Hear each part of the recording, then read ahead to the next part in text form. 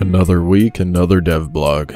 We're covering building on walkers this week. It may be short, but it's vital and a massive change to the game.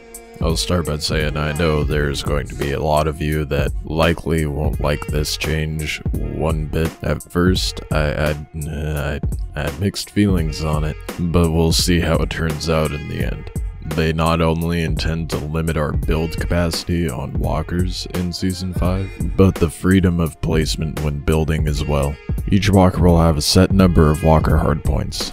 These walker hardpoints will allow a set object size to be placed into it. These sizes will be backwards compatible, meaning larger sized hardpoints can hold smaller objects, such as water bags in a medium slot. Small sized objects will include small chests, water containers, ammo boxes, and stuff around that size.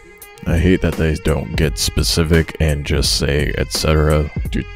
Just type it out. Be as clear and transparent as possible. Medium objects will include medium chests, ballista, scatter shotgun, fiber working station. And keep that in mind. The fiber working station is a medium-sized placeable.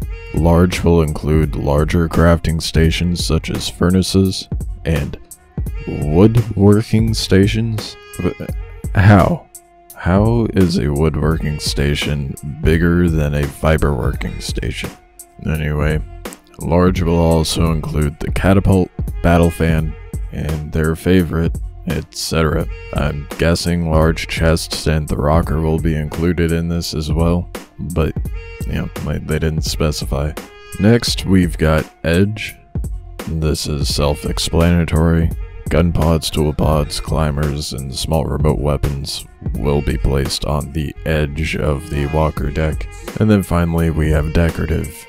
I don't think that really needs to be explained, it's just flashy stuff that won't get in the way of your functionality. Depending on what specialized rig you have equipped will determine what sort of hardpoint layout you have. This will be a new item that will be lootable and tradable in the game. So kind of think of it like a module. It's going to be kind of a similar system. For example, they have what they call the hammerhead rig, which will have 3 slots for weapons in the front of the dinghy. Specialized rigs will come with specialized traits. Purposes ranging from cargo, war, farming, so on and so forth. They become available once the walker passes a certain upgrade threshold. Once the threshold is met, you can swap new rigs in for different layouts. With all that said, that means no more broken Raptor jets or rockin' battle fans.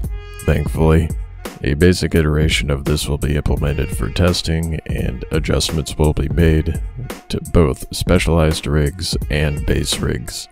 I mean, at least the specialized rigs will allow some sort of freedom, depending on the layouts for them. I have mixed feelings on it, however I do think it'll be good for the health of the game in the long run. The fixed locations though is going to be quite an adjustment. I was okay with limited building space on the walker, but I was not expecting them to go this route. How do you feel about the walker hardpoints? Good?